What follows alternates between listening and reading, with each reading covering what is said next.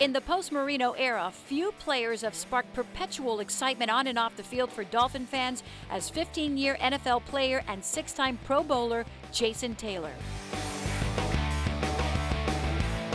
But some fans felt Taylor abandoned the home team for the enemy.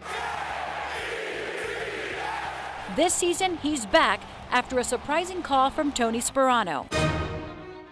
I was curious at first, but with one piece of the puzzle kind of being out of the picture, it didn't, I don't want to say it didn't surprise me because I was still surprised, but I thought it would be a lot more productive phone call than if it was like it was a year ago. The piece of the puzzle missing from a year ago is Bill Parcells, and there is definitely no love lost between them.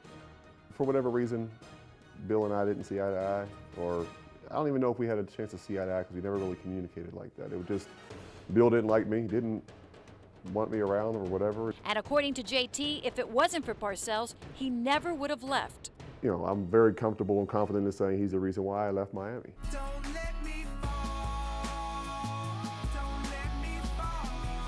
It's been a disappointing season so far. So does he think the Dolphins can win with Chad Henne at the helm? But we need to grow and we need to continue to change. And I think Chad has grown immensely since, I left here a year and a half ago. I saw a kid in New York, in Mark Sanchez, that is young. I don't think is as talented as Chad Henne. Taylor has played for some colorful coaches in his NFL career. Who was his favorite? I love Jimmy Johnson. Very, very difficult coach, but I learned a ton from him. And he gave me an opportunity. He drafted me. He threw me out there as a puppy and said, go play. And boy, did he play.